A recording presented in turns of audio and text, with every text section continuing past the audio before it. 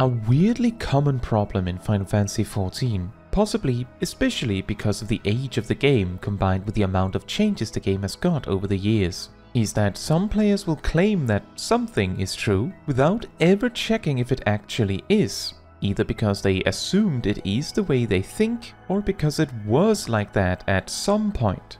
In this video, I will both highlight some of the most common misconceptions and use them as examples as to how you can test your claims and understandings of the game, so you also know how to science stuff in Final Fantasy XIV. Number 1. Provoke does not generate additional enmity. To start, this requires that you either ignore the tooltip itself or assume it is incorrect. With that said, Provoke has generated at least 2,000 potencies worth of enmity since at least Shadowbringers, and was further buffed in Endwalker. On my most recent estimate, it generates at least 4,000 potencies worth of enmity. Now, how do you demonstrate that Provoke generates enmity? Grab your favorite friend, have them smack around a striking dummy for a little bit while you are in party with them, then simply use Provoke on the same striking dummy. If Provoke does not generate additional enmity beyond, like, the 1 point needed to put you ahead, then these bars, which indicate how much enmity you have relative to each other, should both be essentially full. But as you can see here, me using Provoke puts me significantly ahead. Number 2. Provoke does not work if you are already the target of the enemy. I mean, this isn't a particularly important distinction, aside from the fact that if this were true, you wouldn't be able to use Provoke in place of a ranged attack when pulling multiple mobs at once, since the enemies would target you first, right? But how would one test this? Well, simply use Provoke on something that is already targeting you, and watch the bars. Number 3. Determination does not boost healing from abilities. This one is a misconception I myself fell for at one point, mainly through hearsay. The misconception typically stems from the fact that the tooltip for determination itself says spells. However, this is incredibly simple to demonstrate. Find a spell and an ability that heals for the same potency. If you have a decent amount of determination, like I do, then if this is a true statement, then the healing spell will heal for about 10% more than the ability. Consistently. Simply observe that they heal for approximately the same. Number 4. Guaranteed critical hits draw extra benefit from the critical hit stat. Another one I myself made the mistake of assuming to be true. The misconception might stem from the fact that the direct hit stat does work exactly like described here. However, the direct hit stat tooltip also states this outright, which the critical hit stat does not. Now, how do we demonstrate this claim? With Monk. Dragon Kick is a 320 potency attack, while Leaden Fist boosted Bootshine is a 310 potency attack. If Bootshine, which is a guaranteed critical hit, does draw more benefit from the critical hit stat, then Leaden Fist Bootshines would lead to bigger critical hits than critical hit Dragon Kicks, even with a 10 potency difference. This also means that if it is not true, then Dragon Kick critical hits will on average beat critical hit Leaden Fist Bootshines, which is what actually happens. As a little bonus info, critical hit rate boosting buffs are added additively to your critical hit damage on guaranteed critical hits. At least according to my tests, which involved a lot of Samurai Midare Setsugekas with a dancer friend applying Devilment. Number 5. Healing magic potency boosting buffs affect all healing. Let's start this one by showing the distinction in buff descriptions. Temperance and Neutral sects state that they boost healing magic potency by 20%. Crasis and Protraction increases HP recovery via healing actions by 20 and 10% respectively. Temperance and Neutral sect allegedly only boosts spells, and Crasis and Protraction boosts all healing. To prove these claims, we first determine the average healing of any one healing spell and ability for each of the 4 healers.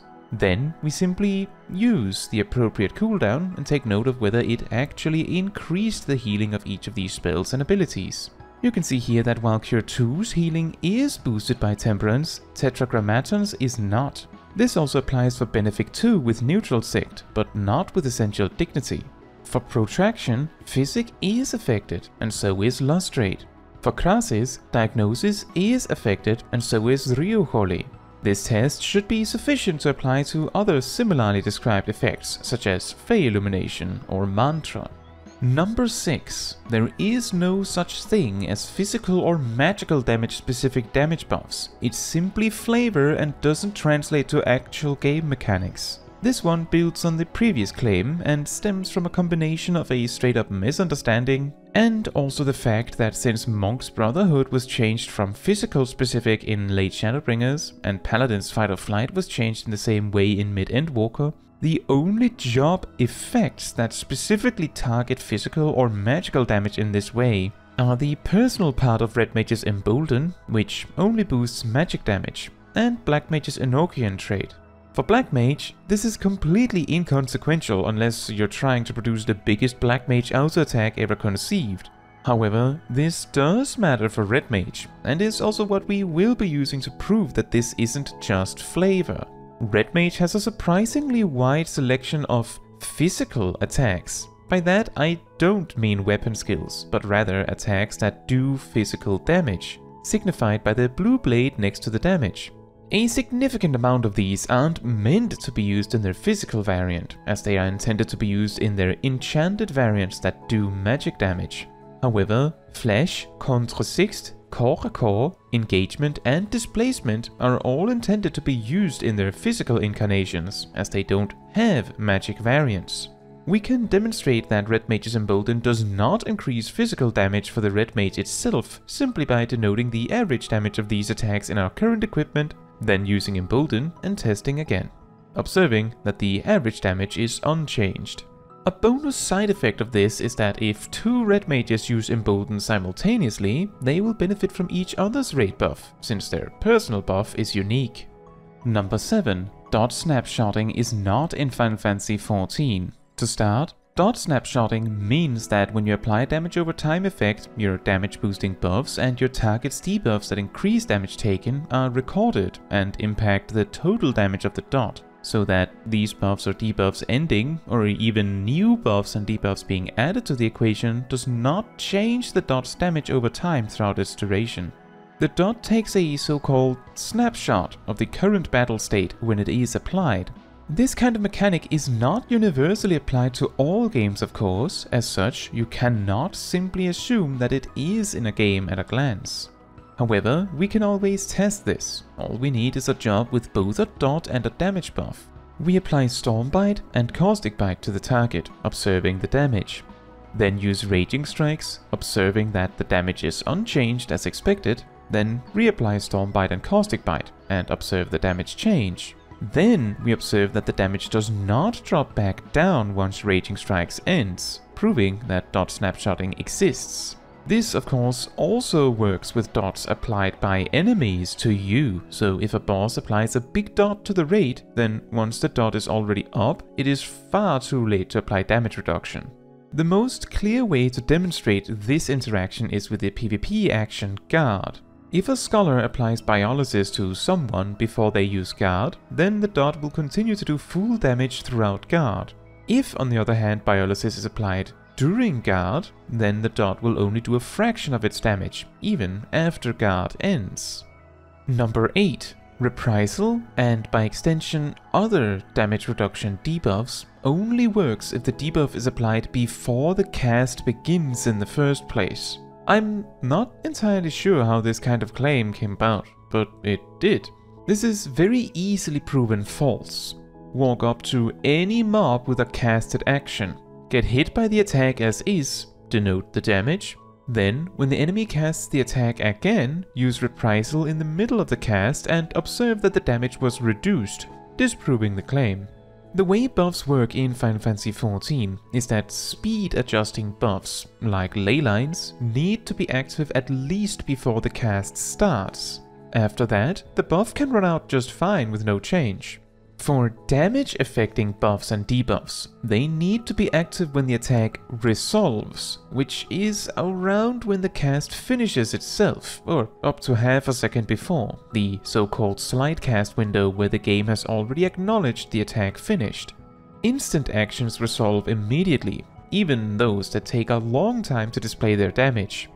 Number 9. The wait command for macros can take any number, even decimal numbers. This can be very easily tested. Here, I have a macro that casts Burst Shot every 2.5 seconds, or at least it says it does.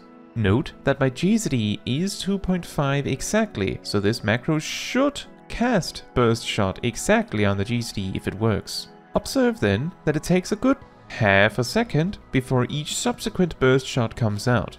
Next, here I have changed the macro to cast every 2.49 seconds, and then equipped gear to have a GCD of 2.47 instead. Everything should work with just a moment of delay then, right?